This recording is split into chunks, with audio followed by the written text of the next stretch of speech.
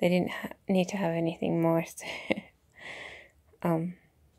but no, it's a pretty good. I mean, I wasn't sure if I'd like it because it's set in the 1930s, and I wasn't sure whether I'd like the humor. I mean, that kind of theatrical humor, which is fairly old style, it doesn't really make people laugh that much. I mean, it makes people laugh a bit, but I wasn't sure whether I'd like it because I'm not really. I didn't imagine that I'd find the jokes funny. And it was true, I didn't really find them extremely funny, but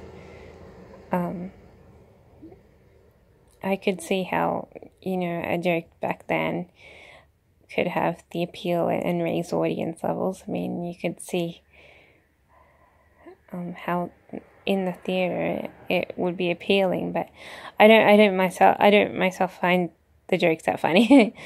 So I wasn't sure how I'd take a movie with the kind of comedy that it held.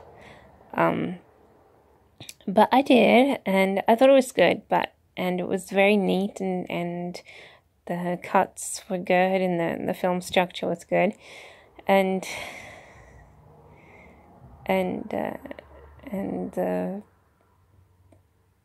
the scripts and the concepts that were presented were kind of good, but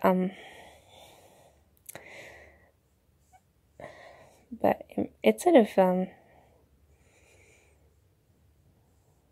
it did have a peak. I mean, the struggle with heart failure with Ollie was a peak moment, so of which raised emotion, sort of thing. So,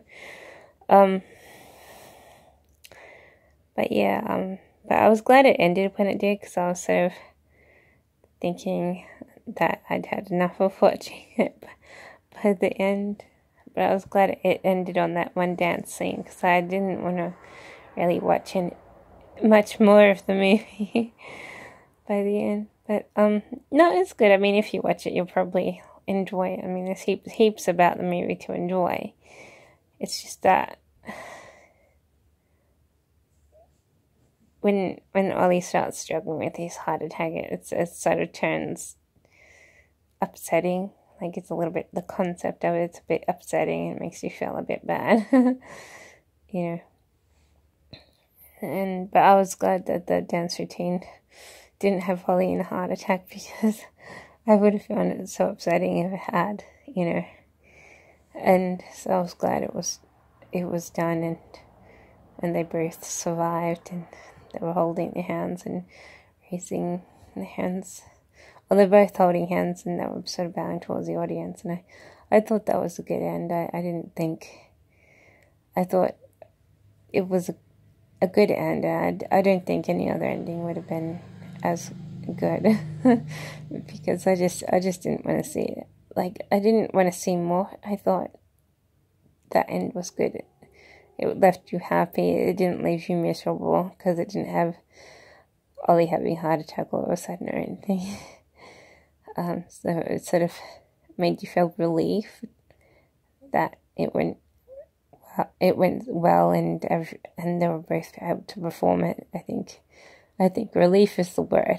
And then it had the end synopsis, or the end phrases in writing to tell the story of the rest of life. So reading that Ollie had died in the end of a heart failure, and Stan's inability to perform without his partner, reading it isn't as upsetting as seeing it. So I was glad to have those last kind of moments in their lives in written form, because I don't think I would have been very happy or dry-eyed if they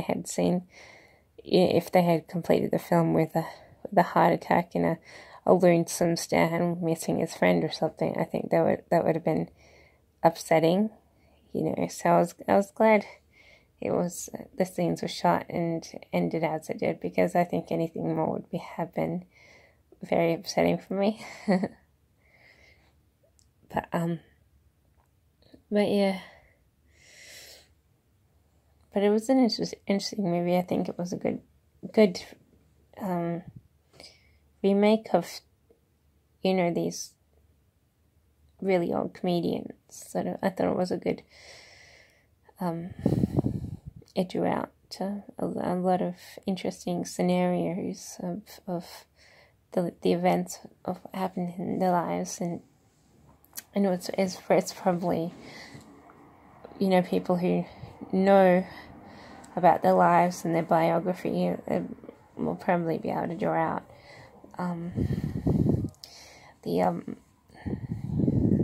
the things that were true, and sort of reminisce that these are the quite vivid remakings of the life, sort of thing, and correlate between what they've read and what they see, sort of thing. So but yeah, and at the end credits, they had the real clips of the characters of old TV shows, and